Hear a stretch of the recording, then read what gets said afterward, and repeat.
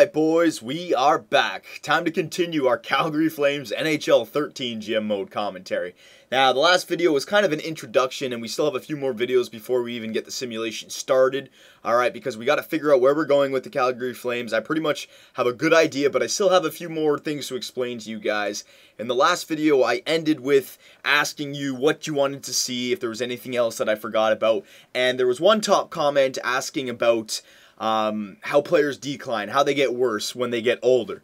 It kind of ties into two different things. I'll try to explain it to you guys, alright? So say I go to my line changes, alright? Now, first of all, players, there's no more, A, B, C, D anymore. And since the player's potential always stays the same, you can't really tell if he's going down or at all. Alright, so Jarome Iginla, he's 4-star. That will never drop to like 3.5-star, 3-star. It's not going to work like that. Basically, a player will start to decline once he's in his 30s, alright? About around 30, 31.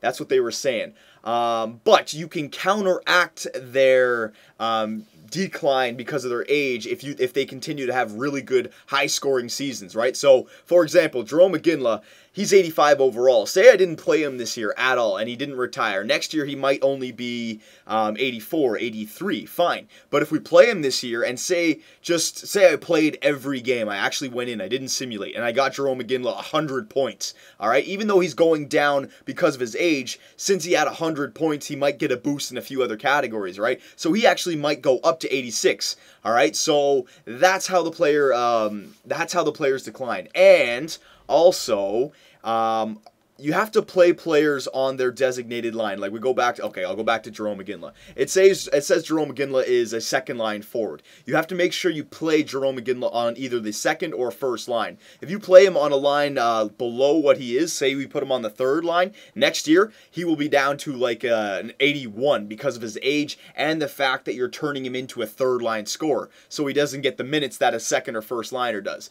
So those are the kind of things that come into play when your players decline. Are you giving him the time on the ice that he should be getting? All right, is he getting enough points during the regular season to be getting better? And how old he is? All right. So good players like Datsuk, they can still stay in the 90s overall as long as they're getting first line minutes and getting 70, 80 points a season. They'll counteract their age decline. All right, so that's how it works for players who are going to retire. Don't worry, you'll see it how it works when we're get to years 2 and 3. You'll start to see players getting older, all right? Now, I don't know why I left line change. We got to go back into that. So, now that you guys know about the player types, like the first liners, the second liners, that's how you can tell if you have a team ready to go for the playoffs. If we're going to be a playoff team, we need 3 first liners, 3 second liners, 3 third liners, 3 fourth liners. Same thing with defense and same thing with goaltender, right? So, let's check out every position here. Goalie, I think Kiprusoff is, he's an elite goalie. You see that, how it says hybrid goalie, 87 overall, elite goalie? He can be your starter. So goaltending is fine. Goaltender is not going to hold us back, all right? So we have an elite goalie. Offense. Now, let's see what happens here. Did I do best lines already? Hang on, let me just best lines. All right, Tanguay. Now, Tanguay, see what I mean? He's a second line forward, but he has to be our first liner. All right, so that's not a good first line left winger right there. Don't look at the overall. Look at that that category. Second line left winger. Camilleri, he would fit in on the first line just fine. Even though he's only 85 overall, since he's a first liner, he will produce like a first liner. So we're covered for a first line center, and Jarome Iginla is a second line forward. Okay, so our first line has 1 first liner and 2 second liners on it. So that's how you got to start thinking about our line. So our first line is not very good at all. It's got the center, that's it. Our second line, Glenn Cross, should be on the third line, so that's not good. Yuri Hudler, he fits in on the second line center. Okay, so Hudler's not bad. And Stepniak should be a third line scorer as well, okay? Blake Como should be a third line scorer. Okay, so Como belongs back there, that's fine. Stajan could be a second line forward, so we could actually move Stajan up and Stepniak down, even though the positions are different. Just let me see this for now, okay? Kostopoulos, see, Tom Kostopoulos is a minor league checking forward. So he doesn't even belong on the fourth line. All right, so we're going to move Kostopoulos down to the fourth line. All right, Backlund, I think, was a third line scorer. Yeah, Backlund's a third line scorer, so leave him on the third line. And this Ivanins guy, he's a fourth line tough guy, so he can stay on the fourth line. Kostopoulos was the minor, he's the minor checker. And Jackman is probably a minor, oh no, he's a fourth liner, so he's a grinder, all right? So, It looks like we don't have a first line. We don't have a second line. We have Hoodler and Stajan who could play on the second line. Now, if we move Tanguay down to the actually, you know what? That's what I'll do. I'll fill out where we do have, all right? So, Iginla could be on the first line. We filled out the second line with Hoodler, Stage, and Tanguay. The third line could be Como, Stepniak, and Backlund. That works out. We could put Backlund in the middle there. All right. The fourth line, we only have 2 fourth-liners. Tom Kostopoulos doesn't fit out there. All right, so we're missing a fourth-line center. We have our third line. We have our second line. And we're missing out on a first-line left winger and a first-line right winger because Jerome Iginla's not getting it done. So that's how you can tell if you're a playoff team now. We have a good, what, 1, 2...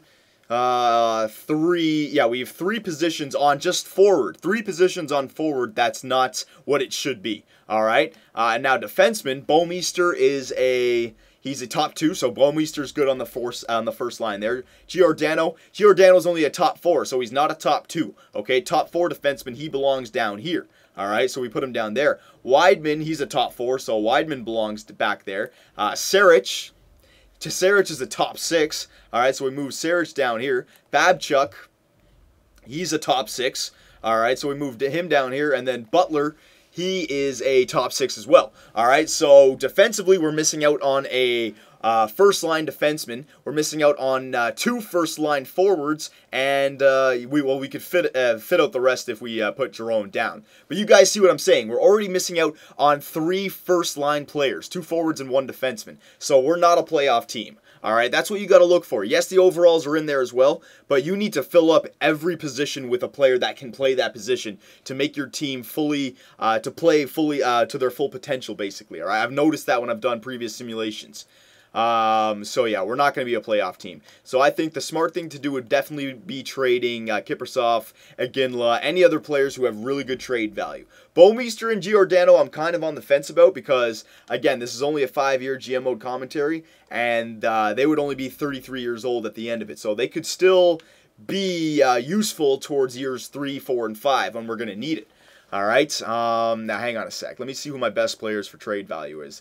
Bouwmeester's our best. Barchisi is our second, but Barchisi's staying. Brody's going to stay as well. Backlund's staying. Reinhardt's staying. Giordano's next. Camilleri, Iginla. Alright, so it looks like, even though Camilleri's good, boys, if we're doing a rebuild, right, I want to trade these guys nice and early so that I can guarantee ourselves one of the top 3 draft picks, basically, alright? Okay, so before we do anything like this, we still have a lot to do, I know, and I want to explain everything to you guys. These first few videos are going to be very long. Don't worry about that. We're going to go to our scouting report, and we're going to see who we want to set up our scout report for and who we want to go after, because what my goal is to be the top 3 for draft picks, all right? Obviously, there's a lottery at the end, so it can always change, but I want to be top 3. Now, it's saying McKinnon, Shinkaruk. Now, also, they haven't updated the roster, so all the guys who got drafted this year, like Yakupov, are also in the same draft class as guys who are coming up this year, like McKinnon. Alright, so this first-year draft class is actually stacked, so it'll be very good to get a lot of draft picks this year. It's saying McKinnon would be going first overall, but let's just sort by potential here. This guy, but it's red. This guy, Ristulen, and these 6 guys here.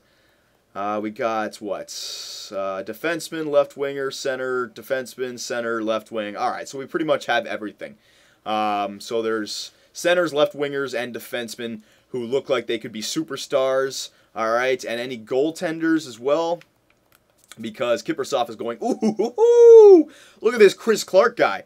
That's gold potential 5-star. Now, he could be an elite goalie of the future. QMJHL. All right, I want to scout that guy. Because if we're getting rid of Kiprusoff, we didn't have any young goalie potential guys. So, yeah, I think I might want to go after that guy. Now, if that potential goes down to 4 stars, you know, that changes the thing. But I want to go after him. So, QMJHL goalie. That's going to be our first scouting assignment, all right? QMJHL goalie. Where are you?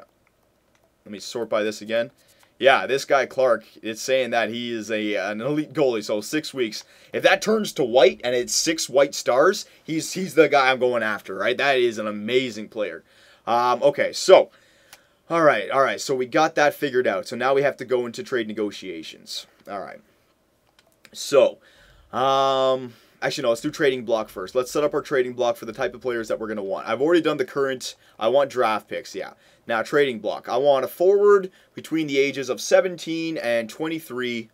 All right, with a potential of at least 3.5 stars. Okay, actually no, 4 stars. At least 3.5 stars. Yeah. Okay, that's about it. That's all I want. I'm not going to break it down anything else. No, it's just like that. All right, so I want a young forward between 17 and 23 with at least potential of 3.5 stars. All right, we're going to do the same thing for defense. All right, 17 to 23. All right, 3.5 stars. Whoa, there you go. Boom.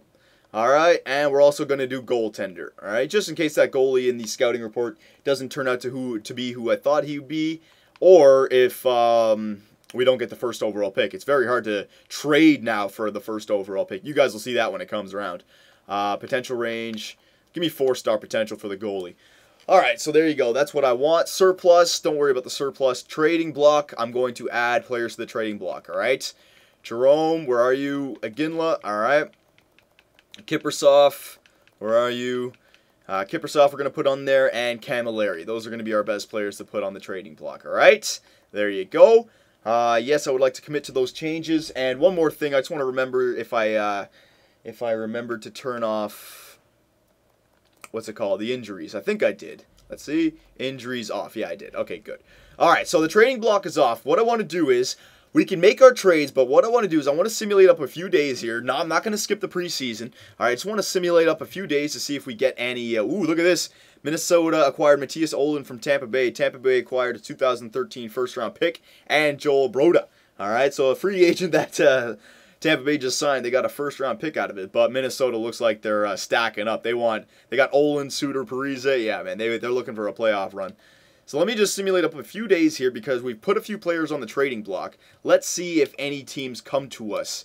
All right, because if a team comes to us, then they're gonna definitely. Ooh, oh, damn, that's a good trade. Ooh, okay, so Vancouver wants 2 first-round picks this year and next year for Mike Camilleri. The reason I say it's good, I know Vancouver's a really good team, boys, and in this simulation, that they may be really late first-round picks, but still, 2 first-round picks, those are trade assets of the future. And Camilleri, I know he's good, but 2 first-round picks for a 30-year-old. All right, I mean, 2 first-round picks, man, that's, and he's 85 overall. Whew. All right. So I'll remember that.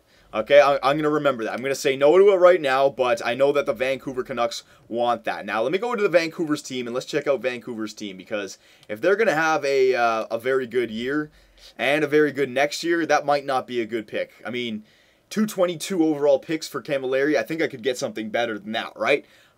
This year, ooh, look, no.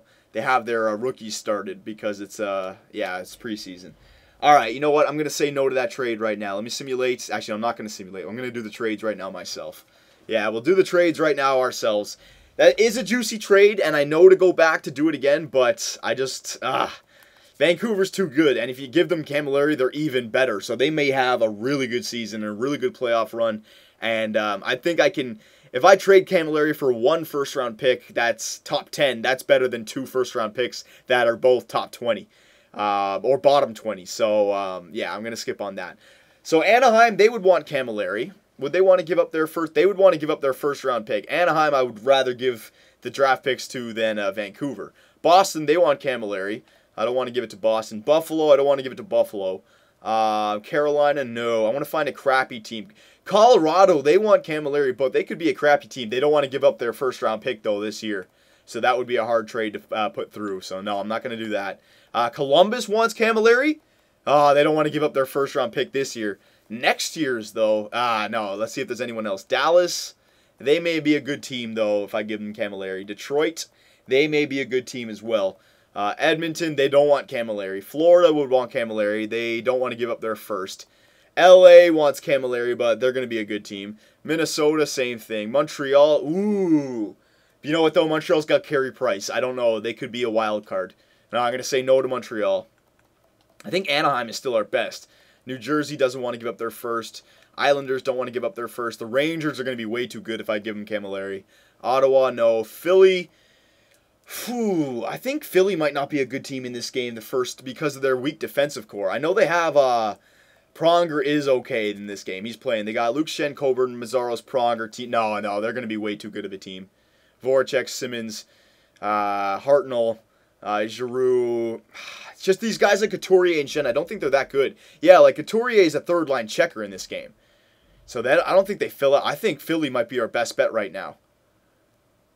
Why won't that trade go through? Hang on. They probably have too many players under contract. All right. So I think Philadelphia so far. And yeah, I think Philadelphia so far would be our best bet. All right. So I'll come back to Philly. All right. Phoenix. No, they don't want to give up their first. Pittsburgh doesn't want Camilleri. Ooh, San Jose might not be bad either. Ooh, San Jose or Philly so far. All right. Tampa, no.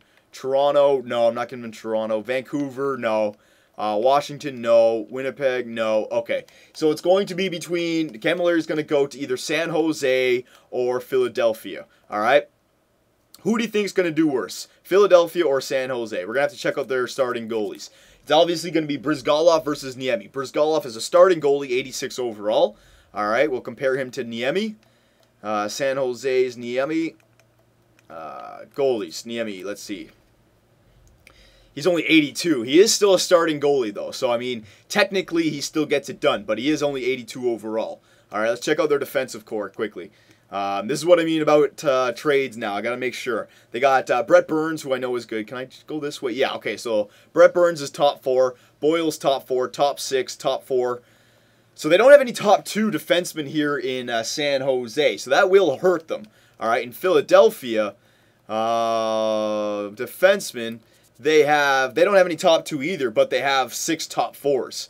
All right, so I think Philly's defenseman is better than San Jose's, and their forwards are better. I mean, and their goaltender is better. Forwards, let's see, roll. They have 2 firsts, 3 seconds, 3 thirds. Okay, they fill out their lines pretty well. They just don't have a first. Okay, so they fill out their lines pretty well in Philadelphia. I think it might be San Jose. I think it might be San Jose. Let's see what they have here in San Jose. Ooh, San Jose, they have a lot better forwards, though. Look at this. 1, 2, 3, 4, 5 first-round forwards. And if I give them Camilleri, their first 2 lines are all first. Oh, you know what? That against their, high scoring against, it's hard to tell. It's hard to tell. I'll give them San Jose because I like how Philadelphia. Yeah, no, I'll give them to San Jose. I like Philadelphia, how they had Briz and their defensive core. Yeah, I'll give it to I'll give it to them. Okay. But Philadelphia just made that trade with Minnesota. I could get 2 first-round picks from them. Hang on a sec.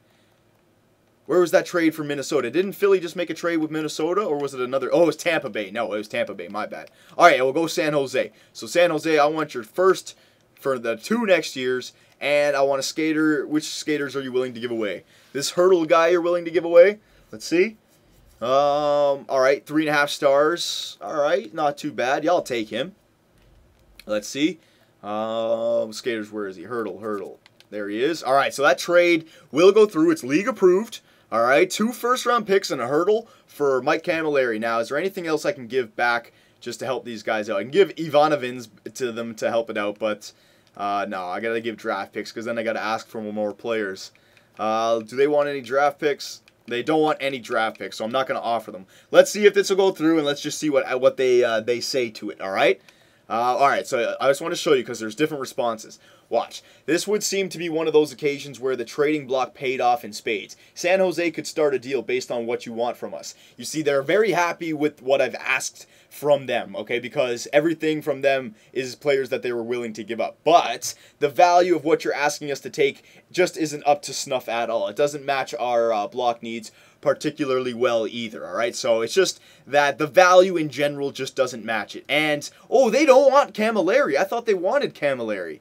Oh, okay, I'm going back to Philly then. Yeah, because Philly wants them. Yeah, I'm going back to Philly. All right, I'm going to take these guys from Philly. I didn't even realize that. Sorry, boys, I blanked out there. All right, so we'll take these guys from Philly. Skaters that they're willing to give away. Wellwood. That's too much. He's too much of a player. Let's see these guys. What are they? These guys. Cousins. He's a 3.5-star 19-year-old. Yeah, I'll take him. All right, now, let's see if this goes through. What do they say? Same thing with the top part. The Philadelphia Flyers are fine with coughing up what you are after. It would seem like trade block surplus has come up in handy here, whatever. We can live with what you're sending us, but it's but not in this deal. Your offer is woefully insufficient when I consider the value, all right? So It's just that I'm not offering enough back. All right, so we're going to take Cousins out of here. We're going to take, the worst player that they're willing to give up. We'll take this Blake Kessel guy, Phil Kessel's brother. All right, now let's see if this will go through.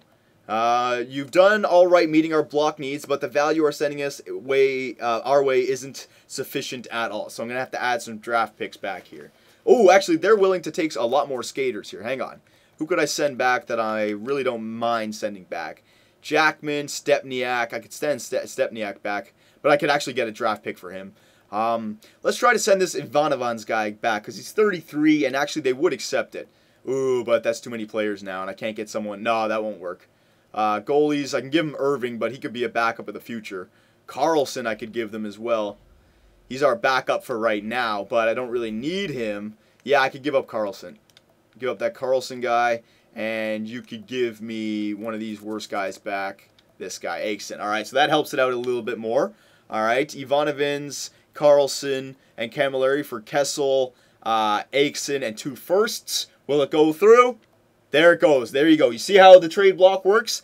Both teams worked out there. All right. Every player that I was willing to trade to them, they wanted, and they were giving up everything that I was getting back. They wanted to give up. On behalf of the Philadelphia Flyers organization, I accept your trade offer. We'll see you out on the ice. So that was a trade that was very even. All right. They didn't say anything like, we'll take this deal any day of the week. So Mike Camilleri for 2 first-round picks from Philadelphia, and this year and next year. Okay, so Calgary, Philadelphia, next year Calgary and Philadelphia. So we've already started our rebuild. Mike Camilleri has been traded, all right, for basically 2 first-round picks, and we're hoping that the Philadelphia Flyers aren't a very good team, all right? But if they are, then the trade wasn't that good. But we still have other players like Kiprusoff and Iginla, and if anything, once the draft comes around, we can trade those first-round picks to move up in the draft, all right? So that's stage 1, boys. All right, we're going to continue. We still have a lot more to go before we start the simulation, but let me know. When it comes to Iginla and Kiprusoff, what would you rather guys see?